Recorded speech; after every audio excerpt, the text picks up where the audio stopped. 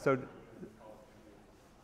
so task and motion planning is actually, well, let's see. It's a place that I think I would like to grow the class. I'd like to maybe even move this up in the syllabus into some of the more core material, because I think if you have this in your toolbox, then you can program more and more complicated things. And you know, the state machines that some of you have been using will get you so far, but not to loading a dishwasher, for instance.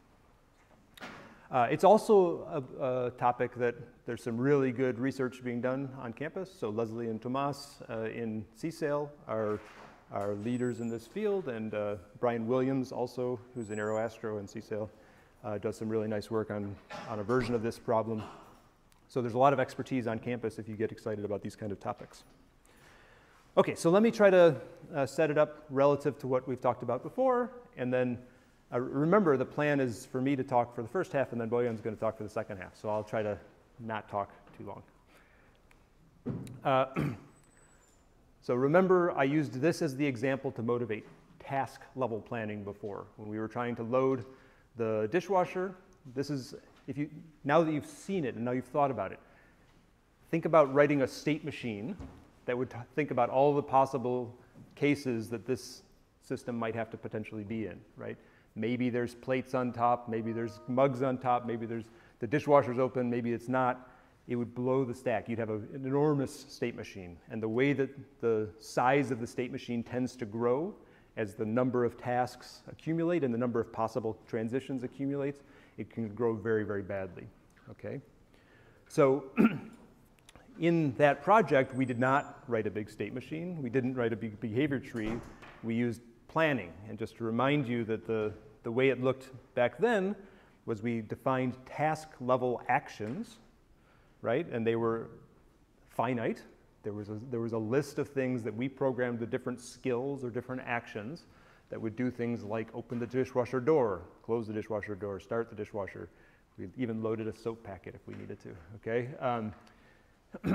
And each of those was implemented in this sort of abstract class of an action primitive interface, okay, which had just a few sort of reasonable is candidate, get outcomes. We'll talk about those again in just a minute, okay? What's interesting is so let's just think about is candidate for a second. So asking, could I run this skill right now? Or more carefully, if I was in this state, could I run this skill? That's potentially a very advanced query of trying to understand when it's suitable to be, you know, to try to open the dishwasher door. Could involve, you know, solving intelligence or something. This is, but in this context, we have simplified the problem down so that the state is actually a discrete finite state. Even though the problem is very complicated, we, in that example, coded the state of the dishwasher as things like the number of clean items we've already put away, the number of, there's a few things that are more continuous valued, but they were still sampled in a sort of slightly subtle way. But mostly I want you to think about this at the high level, that those choices were enumerated into a discrete set, and we could do search on this task level objective primarily with graph search. A more advanced form of graph search and incremental type of graph search, but we roughly turned this into a big graph search problem in order to decide what we were going to do next. Okay? You know, there was really explicit enumerations, enums, of the different states that the system could be in. Okay? And that is an instantiation of this bigger idea from AI planning. You know, strips is the language we mentioned very quickly before. It really is, it's a you know, long-standing tradition of how to write planning problems, planning descriptions, where you can list initial state, goal state, set of actions. For each action, you list the preconditions, you list the effects of the action, and this defines a planning problem. And you see the action primitive interface is candidate is exactly the preconditions that you would see from scripts.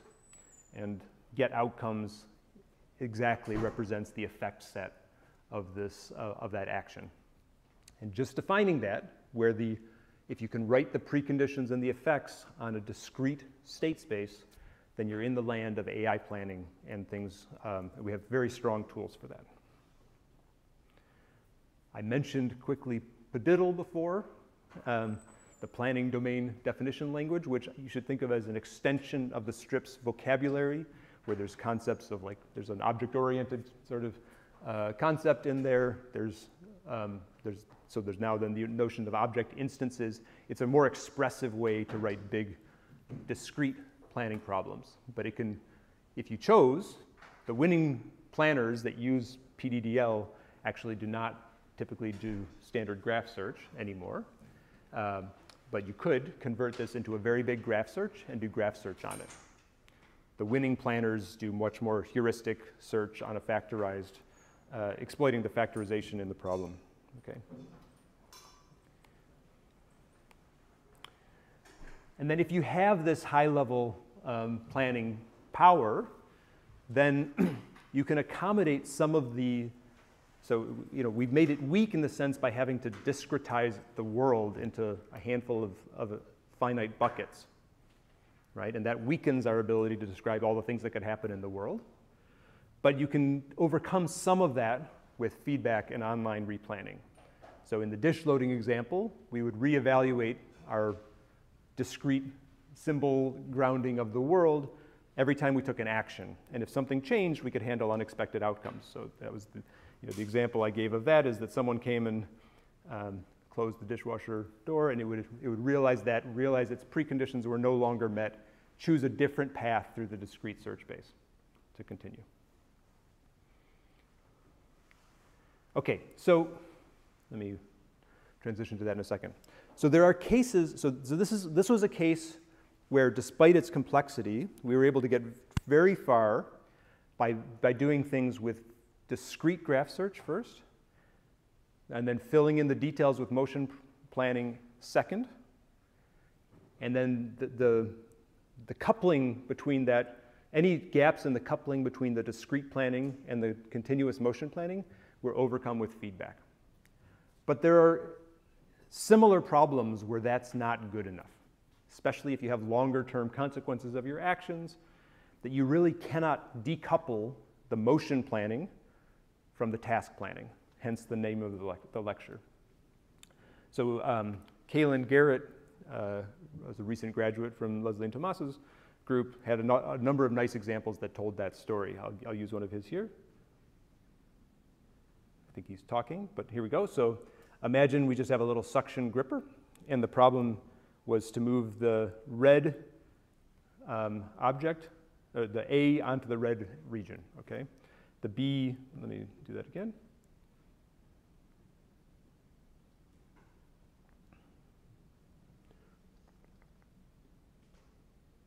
Yeah, movable blocks, placeable regions, okay? If you think about the continuous values of that problem, there's a continuous state that represents the location of the A block. There's continuous state that represents the location of the B block, where they are in the world, where the gripper is in the world. The only reason that you have to move the B block or the A block first, whatever, is because of the continuous location. There was a block that was impeding my ability to solve the simple version of the problem, right? I wanted to just pick up this block and put it in this region. There was a different block that was in the way. Because of its continuous value, I had to make a different I had to order my discrete actions differently. Does that make sense? The coupling between the discrete and the continuous exposed itself that it really affected what your first action should be. Okay? So the planners, these stronger task and motion planners, will solve that harder version of the problem where they jointly solve for the discrete path through the graph and the continuous actions of the manipulator, task and motion planning.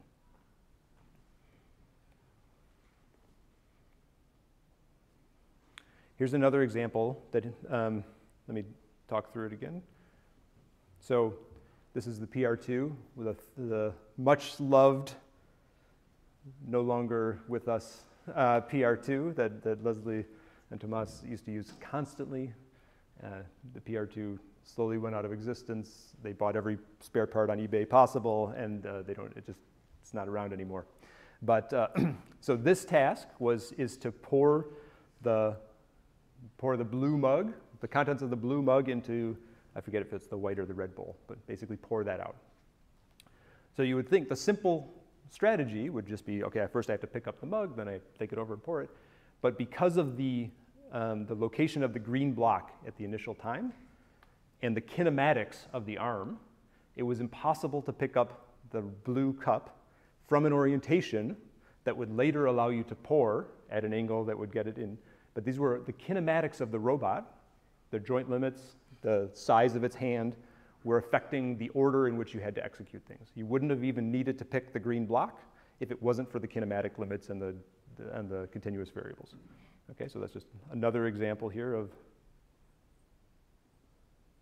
see the green block's in the way. Okay, but the stronger task and motion planning algorithms will solve that big version of the problem with a sample-based planner. Yeah, okay. So I want to tell you just quickly the ways, a couple of the ideas from task and motion planning, and make sure I leave plenty of time for Boyan. So there's a nice survey that Kalin and company wrote about integrated task and motion planning. It's not that old, it's still very relevant, so I'd strongly recommend it if you want to get a more encyclopedic coverage of this kind of material. But actually one of the things that they do in that survey is they make a taxonomy of the different approaches that people have taken to task and motion planning. So TAMP is what all the cool kids call task and motion planning, right? And I think the choices they made about the X and Y axis of the little grid are useful to understand. Okay, so I'll give a couple examples that I hope tell this story clearly, but let's think about sequence first versus satisfaction first. Roughly speaking, if I were to make choices about all of the continuous variables in my search problem, then I can reduce the problem back to a discrete graph search. And that would be sort of solve the continuous problems first and then go to the discrete, okay? There's similarly, you could try to solve for a discrete path problem, okay, and then try to fill in the details of your motion plan.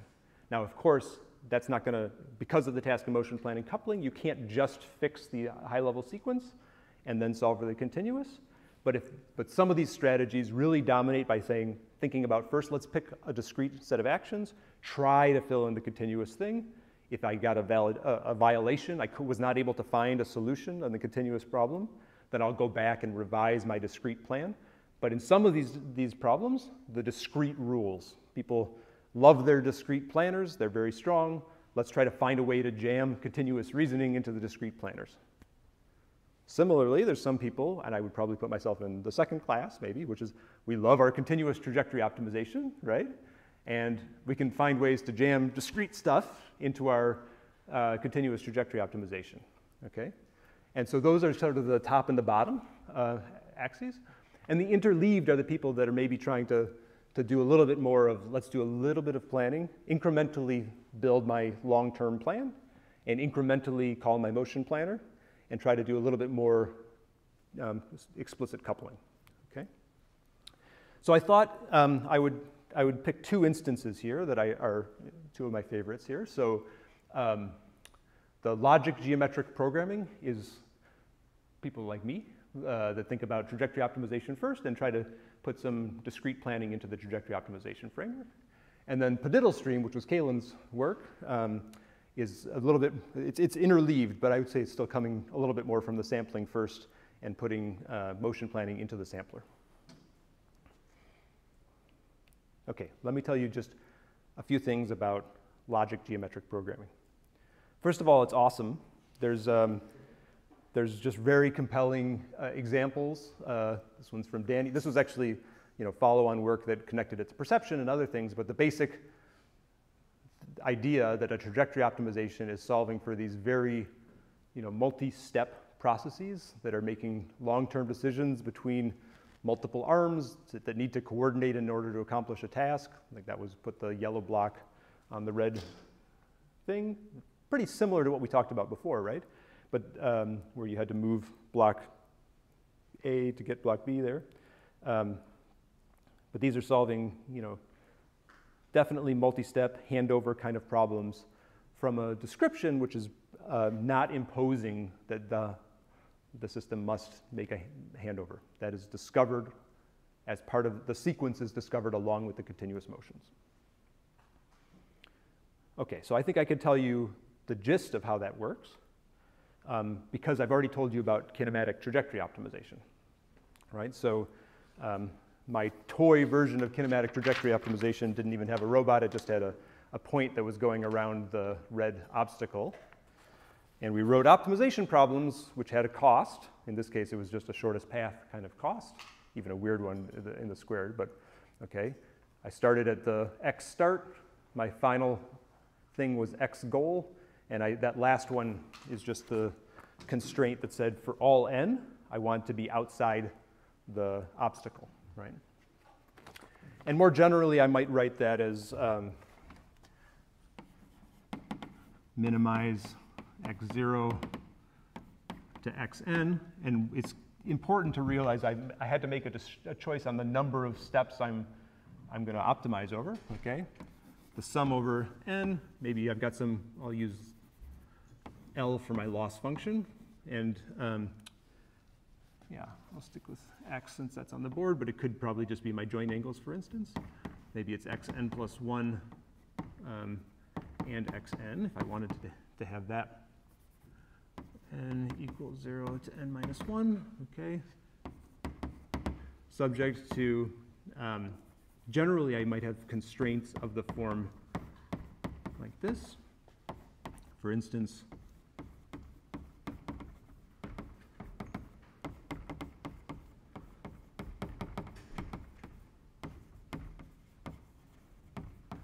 and then I had my initial condition, my final condition, right? What logic geometric programming is doing is solving a more complicated version of this, which I would call hybrid kinematic trajectory optimization. There's many different names for it, but if you've taken under actuated, you'll recognize hybrid trajectory optimization. This is a long-standing thing from more dynamic systems, is in hybrid systems. But this is a kinematic version of that. Okay, so in hybrid kinematic trajectory optimization, I'll do it in a step. Let's call this like, I'll even call this action number 1, okay? And then I'm going to have a second problem, which is action number 2. And for action number 2, I'll similarly write out my new n decision variables. Maybe it's even m decision variables. No need for them to be the same. And I'll have a loss function that's, L subject to G and subject to x0 equals something, xm equals something, right? Think about it making just a complete copy of this algorithm, okay? But perhaps when I'm taking action number 2, I'll have a slightly different set of constraints here. Maybe action number 1 represent move the arm without an object. And maybe action number 2 might be move the arm with block A in the gripper. Okay, so maybe if I know that block A is in the gripper, then I'll have a constraint here saying, for instance, like the Q of my robot or my gripper, equals the Q of block A for all of the steps M. Okay, and then maybe I've got an action number 3. You get the point here, but I've got an action number 3, which is move with block B. And I've got all the same things, but my G here would say that the Q of the robot has got to equal the location of block B, that block B somehow moves with the robot. So I could solve those if I knew the sequence a priori. I could solve those one at a time. I could say I'm going to move block A, I'll run that first problem, and then I'll stop. I'll take whatever the situation is right now. I'll try to move block B. I'll solve that second problem, right, from the current initial condition. Okay. But if you want to solve them jointly, if someone has told you already, given the sequence, if I said I want to do a sequence which would be, I'm going to move, let's say, action 0, and then I'll do action 1. I'll move block A, and then I'll do action 0 again, because I need to move my robot over to where the block B is, and then I'll do action 2. If someone tells me what the sequence is going to be, then I could solve that whole problem jointly as a single trajectory optimization problem, right? Where I could just accumulate all the costs into one big cost for all the problems, and add extra constraints saying that x0 from, let's say xn from action 0 has to equal x0 from action 1. Okay? I'll use the constraints of the initial condition of this problem to match the final condition of that problem. I'll take the initial condition of this problem to match the final condition of that problem, right? And I'll just make constraints that link these two together. Is that clear? Xn of action 1 has got to equal x0 of action 0 second time. And the decision variables that I'm handing to my optimizer now is a sequence of x's for this action, a sequence of x's at this action, a sequence of actions for this action, right? Each of those is a sequence of decision variables that I'm handing the solver. And then I've got a bunch of constraints which allow those optimization problems to couple each other, right? So that the final condition of this matches the initial condition of that, so on and so forth. That's a much bigger optimization problem. It's potentially harder for the solver to cope with, but it fits still directly into the nonlinear optimization framework. If someone gives me the action sequence. And that's what you'd call a hybrid trajectory optimization, a hybrid kinematic trajectory optimization problem. Okay, and it turns out solvers can do pretty well with that. You can add, I just used the initial, making the initial and final state match as the only requirement, but you could do more requirements. Like for instance, if I'm going to pick up the object, if I'm going to transition from moving the robot to picking up the object, then probably the final state of this had better put the robot where the object is, for instance. You can put the necessary constraints that couple those problems that were previously independent into one. Now, why is that better than solving them independently? Because those continuous variables at the interface, if I had to solve this a priori before I even started moving, I would make in order to solve this problem, I would have to make an arbitrary choice at the initial location of that object. Or an initial, I would have to lock in the continuous variables at each of these interfaces. But here it's free to solve for a trajectory only under the constraint, not that it's at a particular goal, but just at a goal that's good enough to start up this optimization, that's consistent with that second optimization. Okay, so this is the optimization beginning of task and motion planning. And those problems are well understood and good, again, if that action sequence is given. Not just, you need to know the number of them, because you need to know how many decision variables, and you need to know the order of them. Okay, the second thing you can do is then formulate, now this is the continuous optimization people sticking some discreteness in, okay? Let's do a search, a higher level search that tries to permute the different possible discrete sequences, okay? And for each of those, we'll solve the continuous optimization problem underneath. And if we're smart about it, we don't have to solve all of the possibilities. We can use bounds on one solution to rule out some of the permutations of this. Okay, so we saw that a little bit when I talked about branch and bound for, I talked about it only quickly in the trajectory optimization, but there's, for those of you that know it, I just want to connect to that, but there's a standard approach to mixing some of these discrete and continuous optimizations. It's very well understood and gives strong guarantees when the subproblems are convex. That is not the case necessarily in logic geometric programming. Nevertheless, you can do, you can set up a strategy where you solve a relaxed version of the problem at each time step, and then you try to refine your solution in order to search for this action sequence. That's the discrete decision. And at each level, you're solving continuous optimization problems.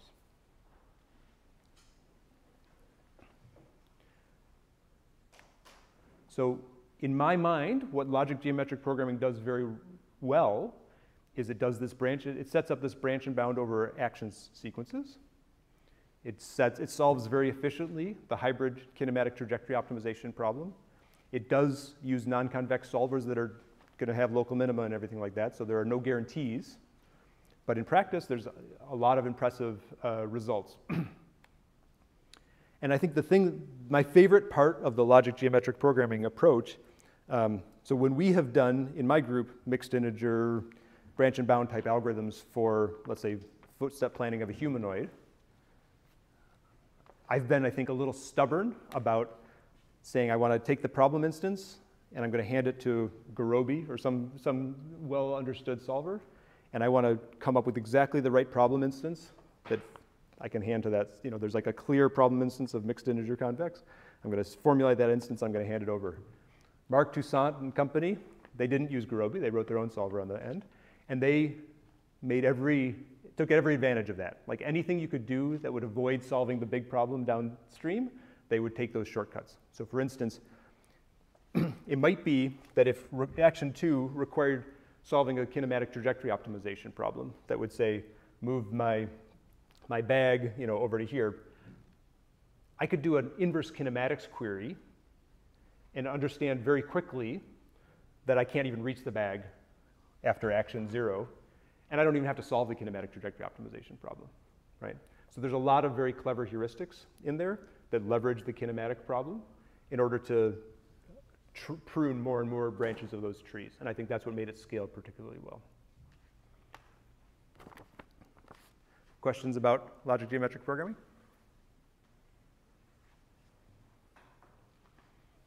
This is, I think, one of Marc's favorites. Marc Toussaint's favorite version of it is where it picks up a stick and moves the box over. It's pretty slick.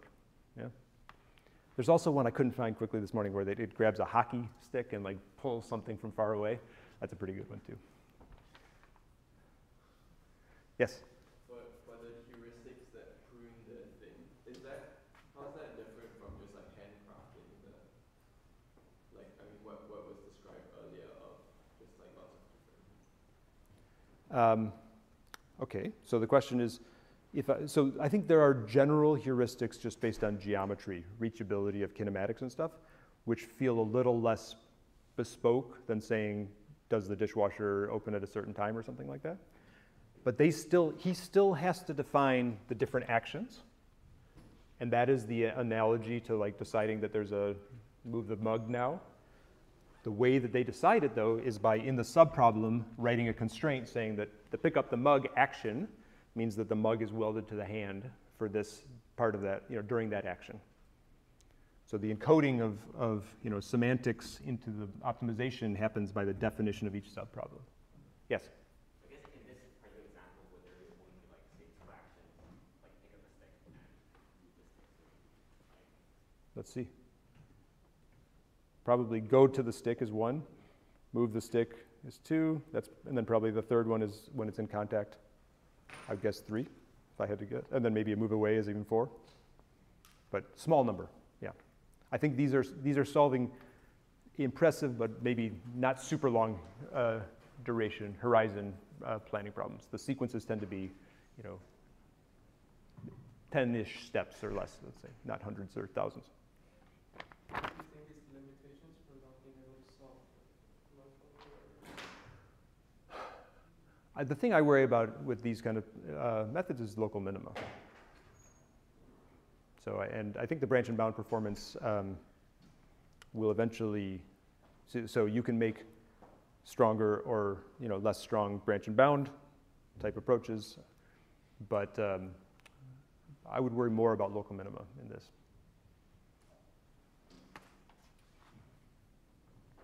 Okay, let me quickly talk about Padiddle stream, leave time for Boyan. So Padiddle stream is a different example, okay? So this is now coming more from the sampling base, or from the logical planning, symbolic planning side of the world, and pushing down and bringing a few of the motion planning ideas up into the sample-based planning. And it's so integrating symbolic planners and black box samplers. And don't tell Kalin. No, but I'm gonna talk about it in a pretty different way than I think Kalin would talk about it. So this is just an example of it doing cool things. It's like put all the objects in the bowl that is most similar to its color. These are advanced long horizon tasks that they're able to solve with this. But the way I want to think about it, I hope it's okay. I want to put it in my language, which is the graph of convex sets language, okay? So if you remember, the graph of convex sets was this idea that you could take the standard shortest path on a graph problem and expand its vocabulary by saying every time you visit a convex or a discrete set, you're allowed to pick one element from a continuous valued function. And we tried to say that the set of those was convex. So the shortest path problem, if you say I want to have a source here and a target here, the shortest path might be choose this real value, continuous value, this continuous value, this continuous value, this continuous value. And in the case of a graph search, where we have convex regions, we've been working on ways to make that solve with optimization. Padiddle stream does not make any assumptions about the convexity of those sets. It's solving a harder problem, and it's doing it with sampling instead of with optimization. And the reason I want to draw this is because this is how I think about the way Padiddle stream works, okay? So one of the key observations in this kind of mixed continuous and discrete planning is this, right? So if you were to give me the path, if you were to tell me already I'm going to take this path of sets, then the optimization problem is easy for us because it becomes a convex optimization problem. It's only the continuous values that have to be decided. Similarly, if you were to choose the continuous values, the problem is easy. It becomes a discrete graph search. Either one of those is easy. It's only when you put them together that it's hard. What Padiddle stream is doing, in my mind, right? So I have this picture of a graph here, right? Is it's sampling. So the streams in Padiddle stream are samplers, black box samplers.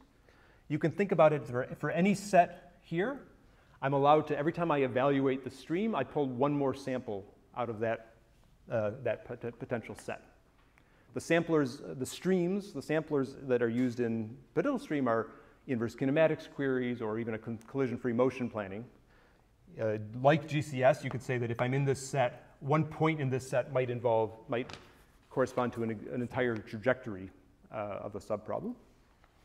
Okay, so what Padiddle stream does is well, let's see the strawman version of what Padiddle stream does, which Kalin uses as a strawman, is that you could just pick a bunch of random samples, evaluate your stream 100 times for each set, okay, and then make your edges from all of these points to all of these points, and you have just a really big discrete graph search problem, right?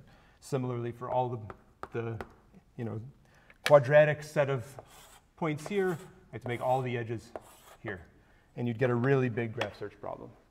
But that would be a way to take your mixed discrete and continuous problem, sample, and turn it into a big graph search. And if you love the power of symbolic graph search, then that can get you far, right?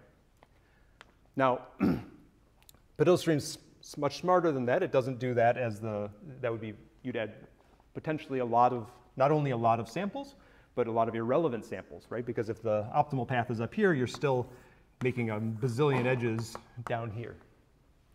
So what PediddleStream is doing is, well, there's a handful of different strategies in the PediddleStream family, I guess, but they interleave the symbolic planning with the continuous sampling, okay? So basically, think about like an A-star type algorithm for graph search would expand only a frontier of possible sets. The high likelihood sets that have a likelihood of getting you to the goal with the path are worth sampling more, right? And so you add more samples. Every time you add a new sample, you connect it up with its parents, whatever. You do make the graph much bigger, but you can do selective sampling in order to scale this to much harder problems. And that's what PediddleStream is doing. Each sample, again, would be calling an entire collision-free motion planner, for instance. So it's, you know, doing like this, but it's finding solutions to very, very hard problems. That's it. Okay, so, oh, I have to say one more thing.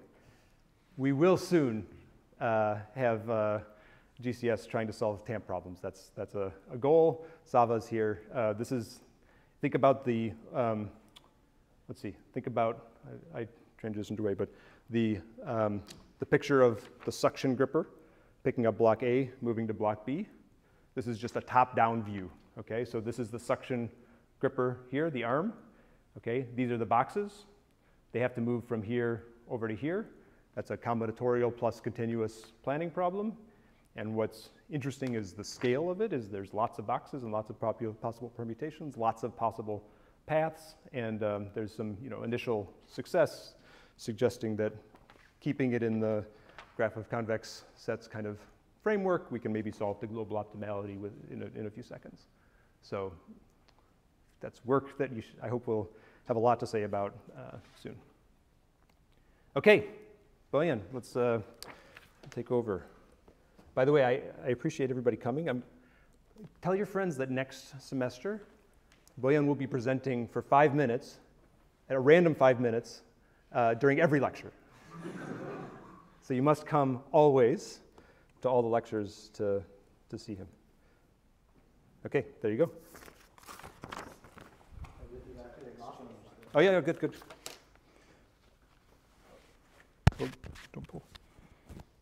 There you go.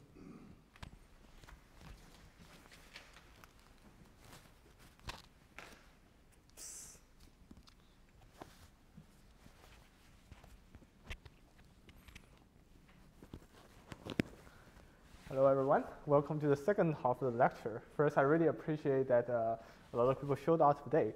What you actually should do is show up in every single lecture so you don't, yeah.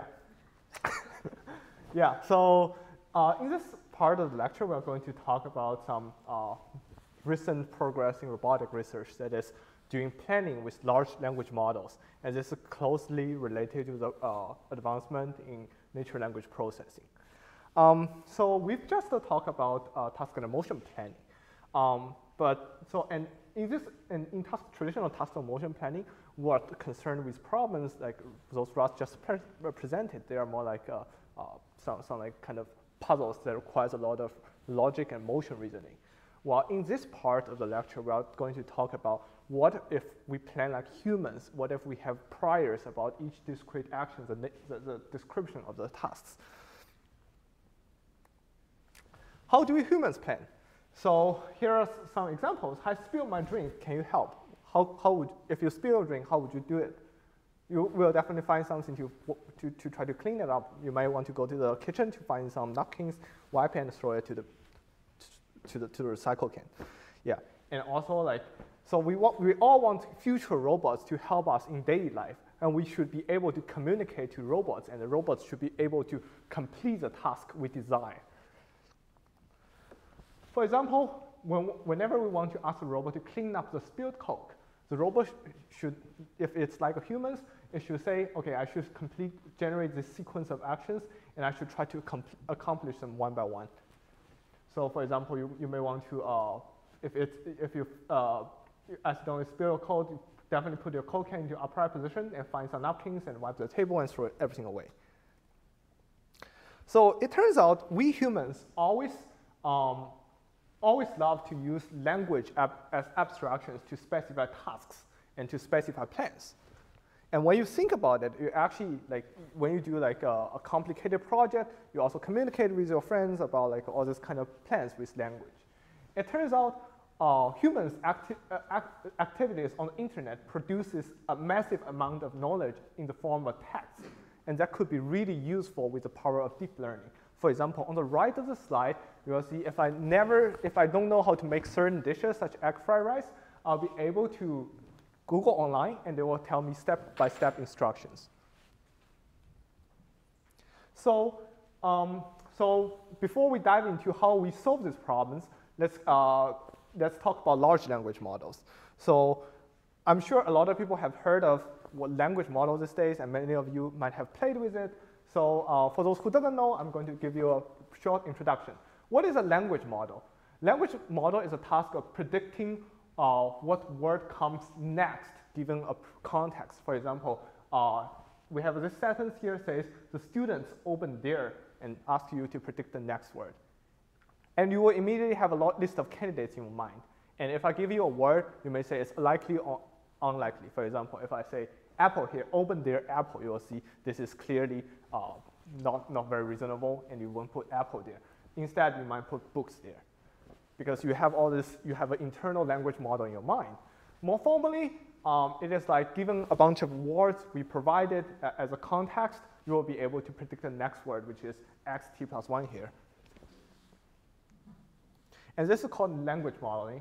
So you can also think this as a system that assigns a probability of a piece of text. For example, let's say x1 is my first word, x2 is my second word, and if you use all these conditional probabilities, you're able to chain them out together and predict the joint probability of a piece of text that actually makes sense. Like there is a probability here, x1 to xt. So how can we use this? So the highlight here is that whenever you have an internal language model in your mind, given some task, not some task, but like given a piece of text, you are able to predict what is likely coming up next. So first of all, if you have a fixed list of options, like what Russell said here, like we just assigned a piece of text describing action 1, 2, and 3. Like for example, action 1 is move the arm without the object, right? If you have this, already have a fixed list of options, you can use a language model to evaluate its likelihood. For example, if I spilled my Coke and my available actions is like eat an apple, and second option is like find some napkins, you'll obviously see that finding napkins is more likely coming up next given the context. So a second way we can utilize this is that if we have all the vocabulary in English, we can actually also sample with our likelihood model. So as I showed here, with a trained language model, it will assign a probability to each word in English dictionary, and then you can sample from that distribution and like generate options.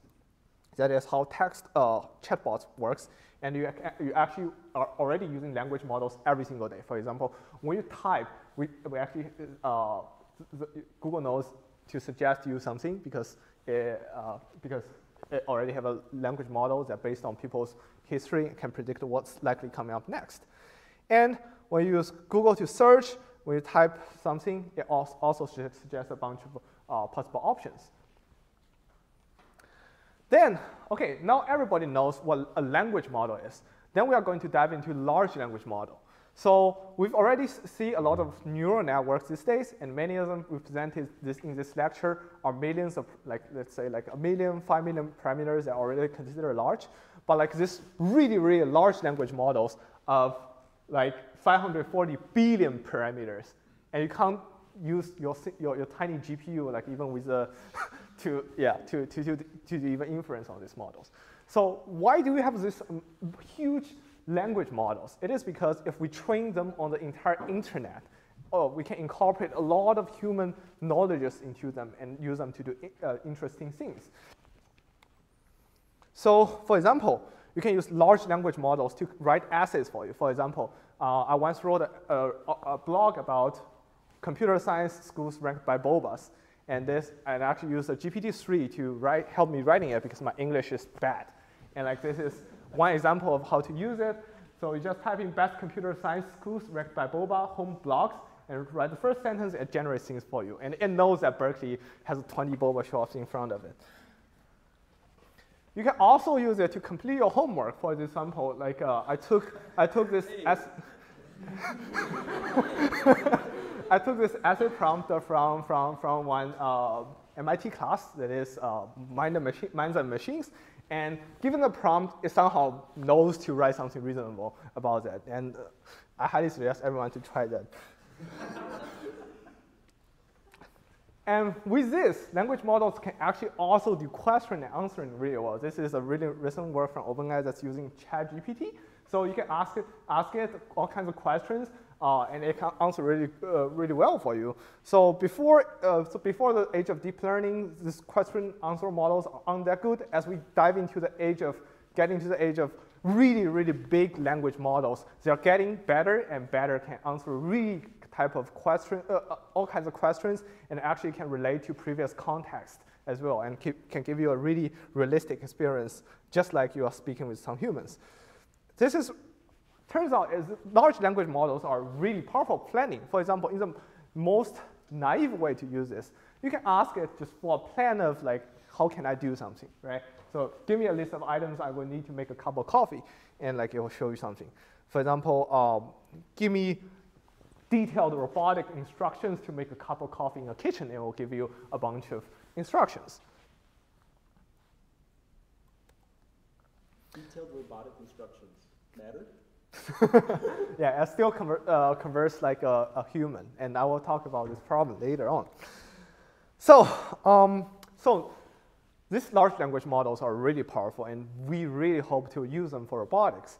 So, however, when we try to use them, so it's actually very hard, because whenever you ask it to, I spilled my drink, can you help? GPT will tell you, you could try using a vacuum cleaner. Well, okay. And one funny fact is that when I was doing research as undergrad, like one of my friends was playing with large language models in his project. He asked a language model, give me instructions to get give me a cup of coffee, and the language model tells him to go to a cafe. So we need to have more control about what we can get from the large language models to allow us to do actual robotic tasks. And one core challenge is that our robots can only do a fixed number of commands and need the problem broken down in actionable steps. So actionable is critical here. This is not what large language models usually outputs. Yeah, for example, in this task, we have action 1, 2, 3, and there are different skills, but it's just 3 actions. We don't want large language models to arbitrary things. We want it to choose. So we need large language models to speak robotic languages. So solution 1, so we can propose that we can just bind each executable skill to some text options. For example, what I already have here is like we have all 3 actions, and we wrote description about that. And if these skills are actually real life skills, you can expect the language models to give a reasonable guess about how to generate a sequence of actions like what we did here. This is doing the classification, so it's also easier. We have more control. So basically, as we see, language models can predict the probability of the upcoming text. So what you do is you give it an instruction, and you can evaluate the likelihood, the probability, log probability of each option coming up next in the form of text. So this is exactly what a lot of people tried before. So let's say we have a bunch of available options on the right that we can actually use a robot to execute. Let's say we already coded the skills. We can use large language models to complete this, just like how we did in an essay. For example, how would you put an apple on the table and prompt it to say, I would want, and it will be able to predict the likelihood score for each options. There is a second solution. That is, we can also prompt a large language model to output in a more structured way. So not just random egg fried rice instructions that are long paragraphs. So, and then we pass the more structured output, because as soon as they are more structured, it's easier for us to pass. So then there's come to this important skill called few-shot prompting of large language models. So what is few-shot prompting? As we just said, large language models can just finish an essay, like and try to predict the upcoming text in a most likely way. So what if I engineer my context before in a structured way? For example, here I typed the United States and like I typed some arrow that maps it to Washington, D.C., the capital, and then one type of food the country is famous for, and the highest mountain in this country. So I gave it 3 examples, United States, China, and Japan, and I prompted it to complete the essay for France. And you will see it actually outputted the capital, the food, and the tallest mountain in that country. So that is one of the, so the highlight here is that large language models can just, given a context, if the context is in a structured way, and can copy the logic and extrapolate to what we are querying next. So this is called few-shot prompting. So how can we prompt large language models to do structured planning? So one immediate way to do this is like, I give it a few examples of like a structured plan here, and then I give it new instruction. So I ask it GPT-3 here to generate a plan for bring me a banana from Banana Lounge, and it turns out, okay, it doesn't have knowledge about Banana Lounge, but somehow like it gives a reasonable plan.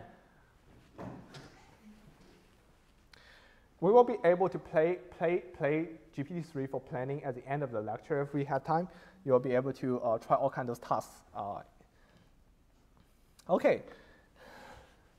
So given this, so we already know, now we know what large language model is and how can we use for task planning. Then it remains to combine this kind of new capability and connect them to like make them actually executable in real life. So the first paper I'm going to mention is Do As I Can, Not As I Say paper. It is from Google Robotics and Everyday Robots. And so now we know large language models can do planning for robotics. The problem is that large language models are not grounded in real world. They don't know what's actually possible from a state with a given embodiment.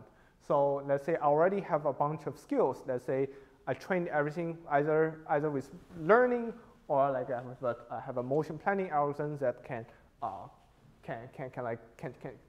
give me a plan like given current observation.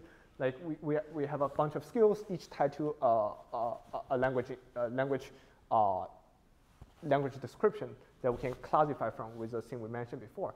So now we have this problem that large language models aren't actually grounded in real world. Maybe my language model will say, I would like to find, I spill my Coke, and obviously there are a lot of options available. For example, I can either find some napkins, or maybe I need to first go to somewhere else to find napkins, or like I can also, instead of finding napkins, maybe. I apologize, I don't mean to interrupt. MIT AV just sent me, they said you're having trouble with your mic? This is happening every time. We haven't used the mic for. I apologize, Professor. Won't happen again. Yeah.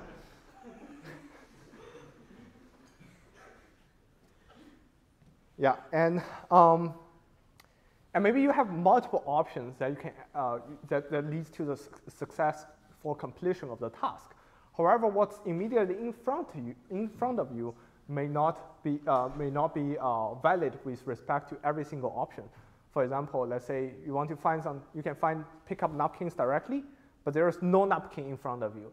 Then you shouldn't execute this task at all. Instead, you should go to find some napkins, maybe in the kitchen, and like so your plan should also be grounded by grounded from current state. So, and when we talk about grounded from current state, it's helpful to mention a concept called affordance. So what is affordance?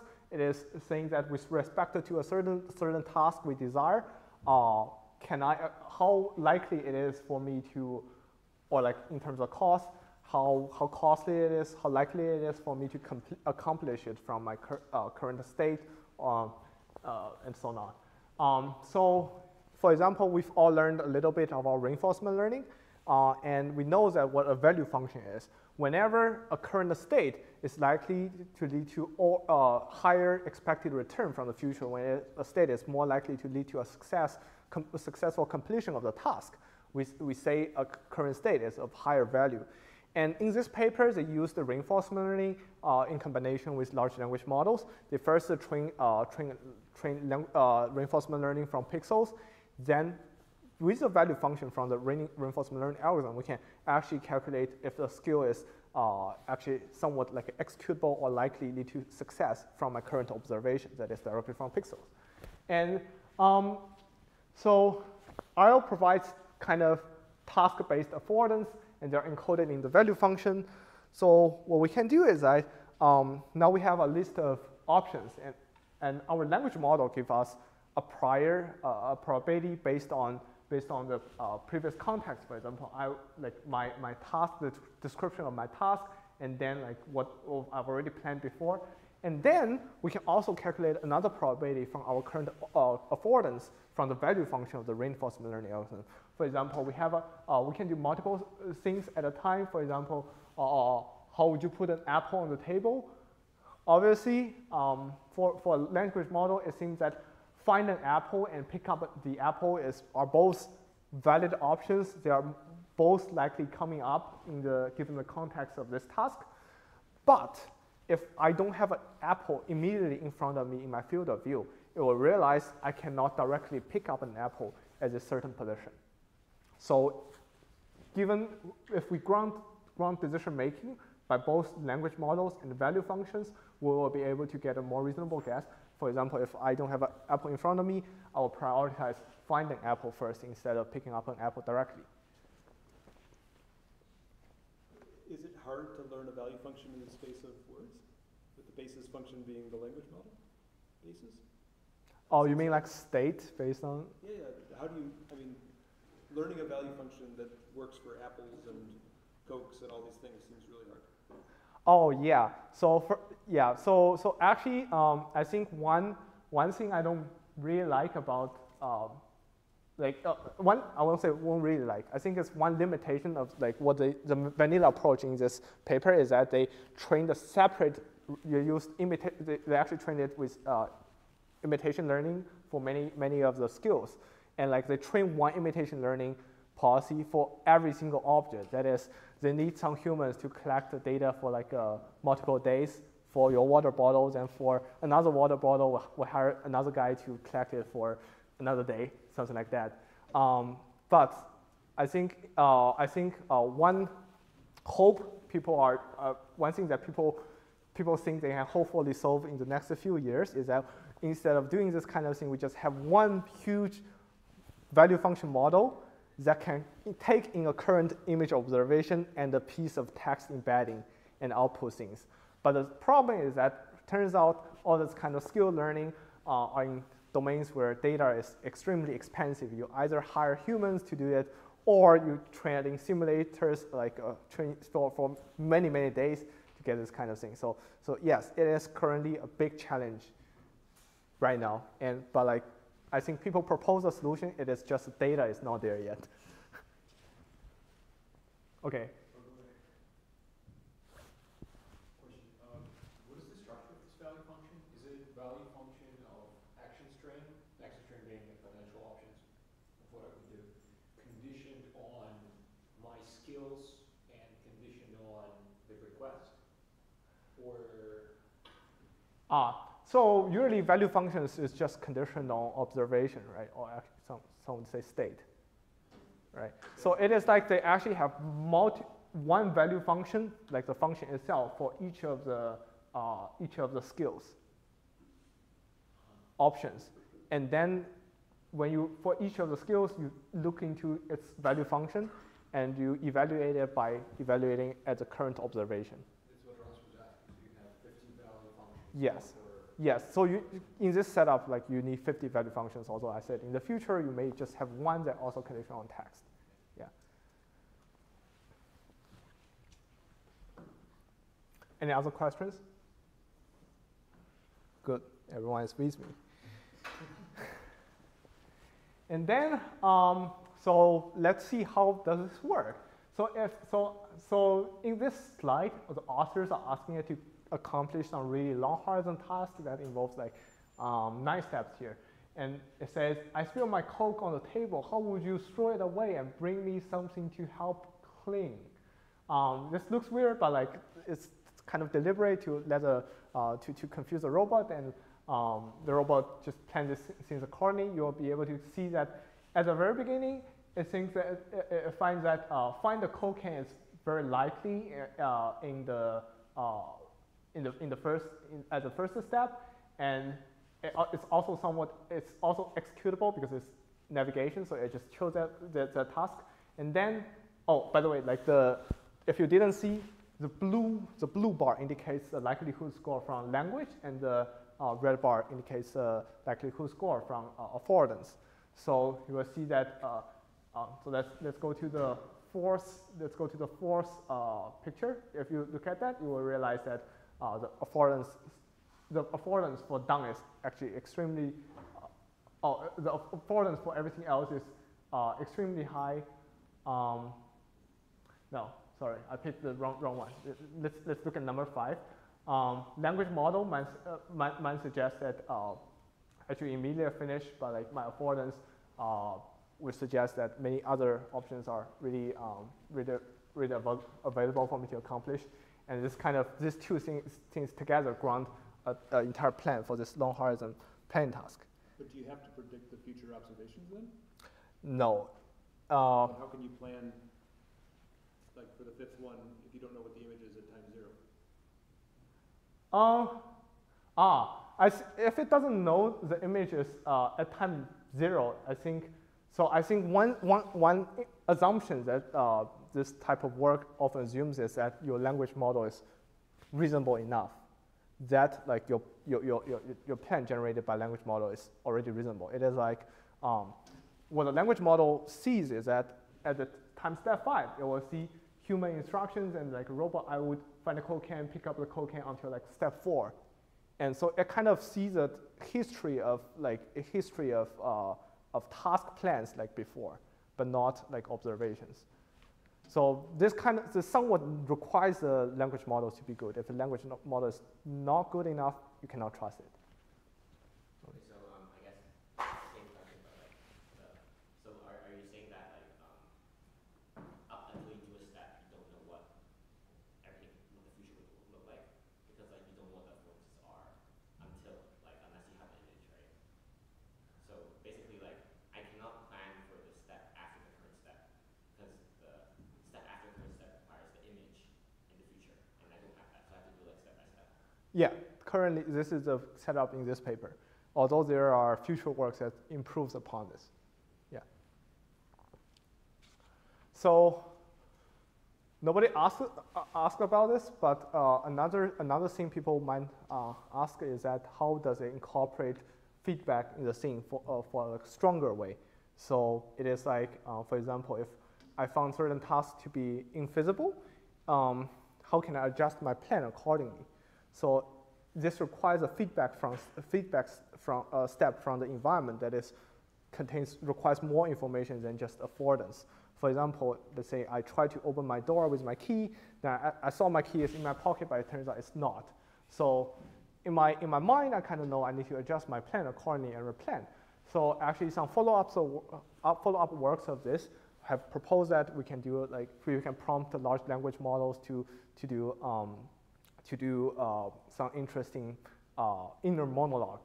That is like they have a success detector that detects certain expected event actually didn't happen. For example, the fact that my key is in my pocket is not there. Then it will just insert one line in the prompt here saying that, oh, I found something is not actually there, and then the large language model kind of incorporates that feedback and adjusts its plan in the future accordingly. So that is the magic of prompting large language model. Another interesting that people always do is that language models are very tricky, and they are really naughty. And to make them like actually plan good things, sometimes you need to give them some good incentives. For example, here I just say, let's say we are trying to accomplish a really, really long horizontal skill. If you directly ask a robot to give it an instruction, it will avoid giving you a really good sequence of actions. Instead, what you do is like you insert something like chain of thought. You say, now, after like humans, I spill my code. After this instruction, I write this sentence. Let's think step by step. And then generate a plan, and you will find the quality of the plan significantly improves. Another thing is that you can have chain of thought, which is saying that instead of saying, let's think step by step, I give it a few demos saying that, okay, someone spilled their Coke, I need to find something to wipe the table, and finally throw everything away. So if you give it a few examples of this, and like now given a new instruction, it will actually learn to follow the structure and generate a chain of thought, a new chain of thought for the new task. And actually also helps it generate a plan better. So it is really naughty, and you need to find, there are 1,000 tricks how to prompt it to generate nice things. Is it used these days? I feel like Yeah, in the latest version of the SACAN paper, they added chain of thought, where like I added line of reasoning in it to help language models do better. But like in this case, you're not generating an instruction. You're just evaluating the language, but you actually fix the possible skills. It is. Oh, so sorry, I misinterpreted the question. So the point I'm making here is that if we want to add a chain of thought prompting into this is orthogonal to whether we are doing generative planning or classification-based planning. So if you look at this, so when it came out, it actually really impressed me because this make a future of with home robots more likely, because sorry. I spilled a drink. Can you help with that? Large language models may hold the key to unlocking such tasks. SACAN, when tasks We're not going to watch the entire followed thing. by picking up the Coke. Or just look at I spilled my Coke on the table. demo. How would you throw it away and bring me something to clean it up? The robot considers different skills that are available to it and selects the best one according to the SACAN process described above. It uses the affordance model as well as the language model to score the available options. The algorithm starts by finding a Coke can, which is then followed by picking up the Coke can. Once the robot accomplishes that part of the instruction, the skill is appended to the prompt, and the method continues with the next set of skills. On the right, you can see different skills being considered and their scores by the language model, the affordance model, and the combination of the two.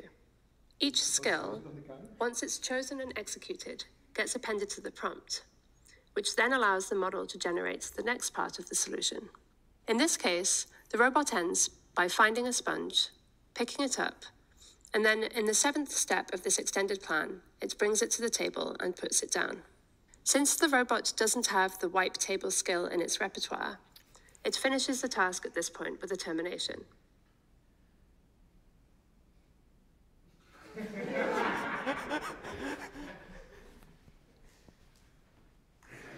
Next, we show 2 other unnarrated examples of tasks that SACAN is able to accomplish. Yeah, so because now the large language models are able to parse really, really complex human instructions. You can see examples here, like you give an instruction like, I just worked out, can you bring me a drink and snack to recover? So you can input with our human language.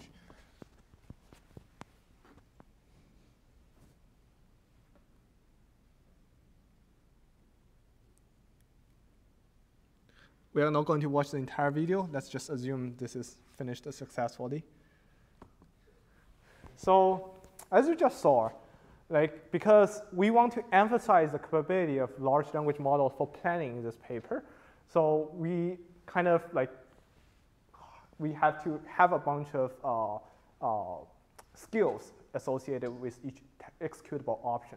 And that is one of the hardest parts that I hope will solve in the next decade. And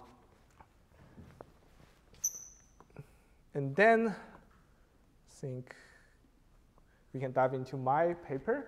It's also with robotics at Google and everyday robotics when I was interning. So we've just saw SayCan. It is amazing.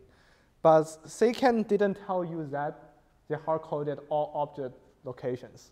If you move the object a little bit, it doesn't work anymore. And it assumes that all the objects are available in the scene. If you remove something, it will not be able to find an alternative plan. Also, it has no perception.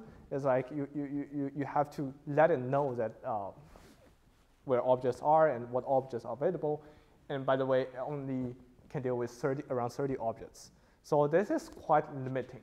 And also you need and because of this, you have no perception and you have a finite list of executable options. So in this project, I'm trying to significantly expand the capability of SayCan. So previously, as I mentioned, SayCan has no perception system. So it is not grounded with what's in the scene and where they are. So in this project, what we do is like we can just let the robot navigate in the scene, look around, take a lot of pictures, and then with the open vocabulary detector, that is like whenever it sees a new image, let's say it saw this bag, this table, it will do this kind of class agnostic regional proposals, crop these bags and the table out and store their locations, 3D locations, and we do multi-field fusion such that we build a scene representation of this entire scene. And then whenever the human asks it about a certain object, for example, I want a bag, and then it will query this scene representation using the visual language models and find its correct location, and also tells me whether it is actually in the scene or not. So, for example, here it just propose a bunch of objects in the office kitchen at Google. There is like this Coke can, this chip bag, some trash cans, and the yellow sign there. You can actually query with it all kinds of natural language input object names. You can query the plant with like plant, potted plant, green plant is all fine, and it will be able to find that object. So this is open vocabulary detection. This is a Wild paper.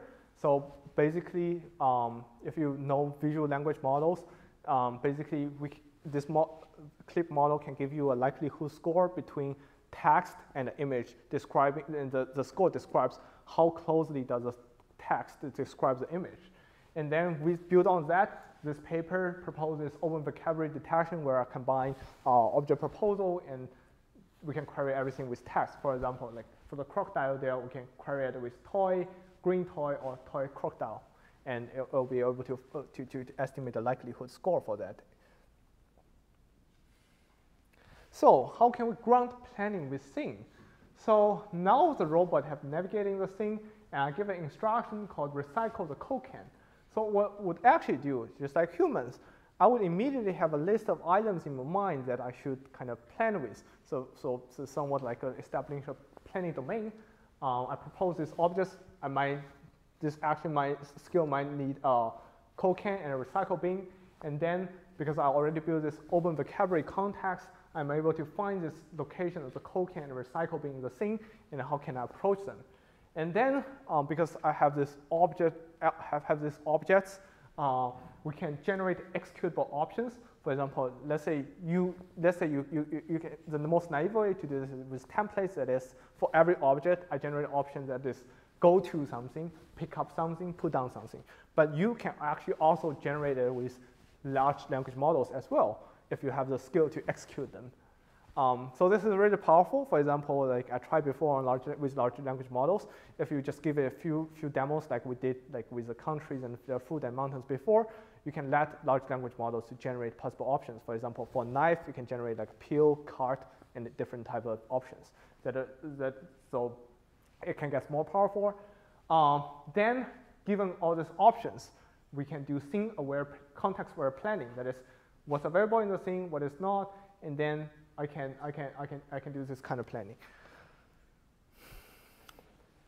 Sure. How do you come up with a list of relevant objects just from the Oh, like available objects? how do you come with the object? It's actually also done with large language models. I give it a few examples of like instruction followed by a list of objects involved, instruction, a list of objects involved, and it can propose it really reliably. for example, so we will be able to play with this at the end of the class, I think. So it is like, for example, I just give it, I don't know, like throw the code can in the bin, it's like code can bin.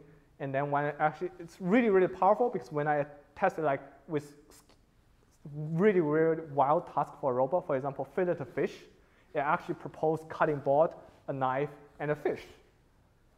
So it's all about prompting large language models here. Every single step can be done with large language models here. Except actually executing this is why we still need to carefully, we need to study this class really hard because it is unsolved. It's really hard. Then compared to SACAN, so above it is SACAN where I use language models and value functions to find the most likely action among a fixed set of candidates. So what we can do here is that we can actually propose executable options in this framework, and we can also use affordance as before and try to find the most plausible action among the candidates we generated. So although like the skills we have is still limited, in this case we are able to expanding the capability from a finite set of skills to infinite because now we can navigate to arbitrary objects. Previously, everything had to be hard-coded. Now, like in the Google Kitchen, I'm able to ask you to go to like, ask you to find Band-Aids for me. I heard myself find some Band-Aids or find some medicine for me. It will propose I should go to the first aid station and then navigate there. This is options that are previously not available in the original SACAN paper, and we are doing that here. So, and you will be able to see work inputs to create a representation that will be later queried with natural language inputs. Sorry, the embeddings I should query the option stands with class agnostic detection. First, we run a scripted exploration algorithm with class agnostic detection and capture all clip features. We can also run a frontier exploration algorithm for any novel environment. So this is demo. The human gives an instruction. So this is one task that's not achievable by SACAN before because it just doesn't have a lot of doesn't have this concept of a woven basket in mind because it's not in their hard-coded list. And here I'm showing that with my new framework, it is able to achieve this task that's unachievable before. Multi-grain chips in the woven basket. The robot proposes two objects, woven basket and brown multi-grain chips, to look out in the scene representation. As visualized in the map at the bottom right, both objects are found and localized. The robot then plans and does a task by combining large language model and affordances as visualized on the top right corner.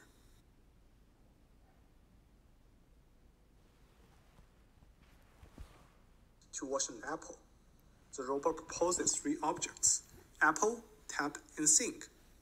Training a policy to wash items is beyond the scope of the project, so a simpler pick-and-place version of the task is demonstrated here.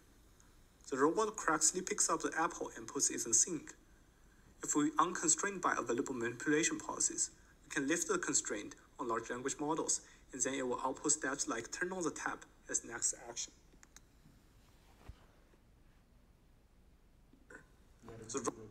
Yeah, and the last one is also water the potted plant. So all these tasks are previously unachievable by SACAN because they have to have a finite list of objects, while we don't here.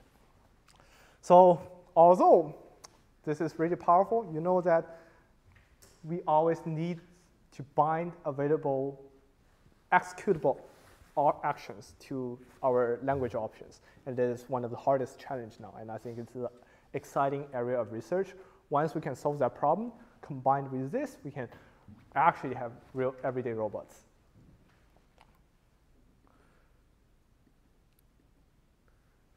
And then there's one last paper which I'm going to go through very shortly. Basically, with really powerful language models, you are able to synthesize programs and you can execute them as programs. But I think we are running out of time, and I hope to show everyone some interactive demos. For example, this is my ChatGPT demo. This is a conversation model. So right here, I'm give me a step-by-step instruction to make Beijing Kaoya. Just like deliberately confusing it by mixing two languages. And and it kind of give me this instruction, and you can ask a crazy thing. Someone even built a virtual machine inside it because it kind of you can CD into something and can like generate like what's inside the directory, your home directory, and like you do conversation with it like a make directory, and it will output like a direct what's in the directory is your newly created folder in it. It's really crazy. You should play with it. It's free. And then this is not free. I paid for a little bit for it. So this is GPT-3. So here is what we actually used in second paper in my follow-up. So basically, I give it a bunch of demonstrations. These are the few short examples. And before the class, I just tried bring me a banana from the banana launch, and it kind of generated the things. Although in the actual paper, we use a much bigger, even bigger language models compared to GPT-3 here, and in the context, I give 10 demonstrations that have a great variety. Here it's just pick and place, but I think it's still really powerful. So what about let's try something. Let's let some students suggest something. Who want to suggest a task for it to plan? Instructions to fold laundry. Fold the laundry? Let's see. Is this a correct way to spell laundry? Okay.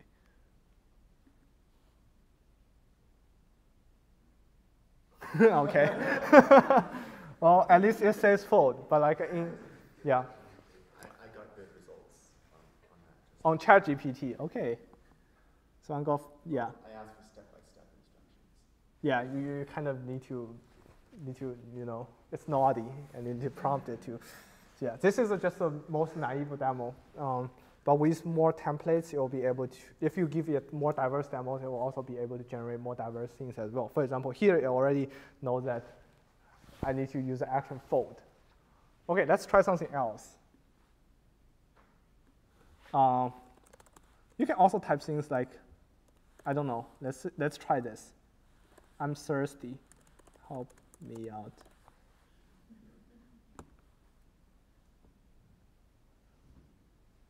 How about solve a Rubik's Cube?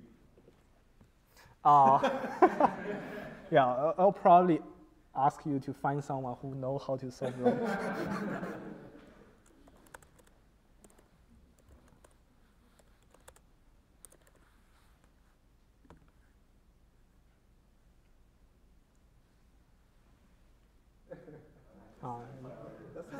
That's not bad. Yeah. If you coded this kind of skills with a trajectory planning algorithm, maybe it will be able to solve it.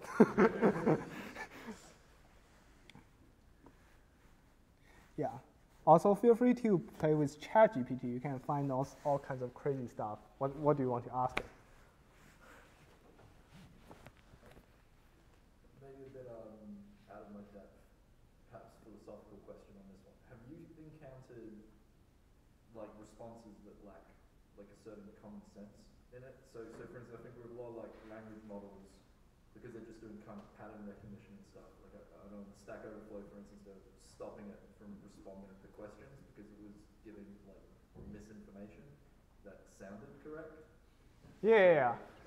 Exactly. So one of my friends, who I asked for help from when I make these slides, he tried with ChatGPT, and he asked it to make a dish that involves duck, and ChatGPT successfully gave him a list of instructions. But then he tried to scam the chatbot by saying, "Explain to me why is that I can instead of using duck, I can use my coat." And the ChatGPT actually gave him a bunch of answers saying that because the coat has furs and it's a valid alternative to duck to make this dish. So you can actually scam it. Awesome. Yeah, feel free to. Fantastic presentation.